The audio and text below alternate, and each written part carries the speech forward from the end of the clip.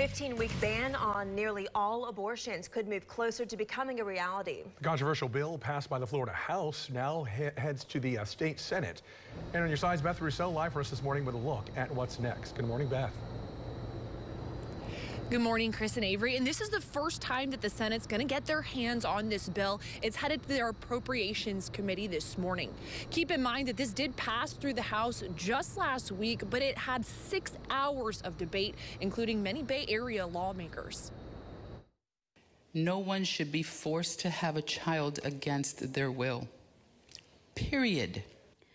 We fight to protect life at the end, life at the middle, but why not the beginning? So this bill does multiple things, but the most controversial is definitely that 15-week ban on abortion. It restricts abortions 2 months earlier than what's currently allowed by law. There's no exceptions for rape or incest or human trafficking, only if the mother's life is in danger or the fetus has fatal abnormalities, and both of those have to be approved by 2 doctors. So how this is going to move forward, like I mentioned, it's on the agenda for the Senate Appropriations Committee this afternoon.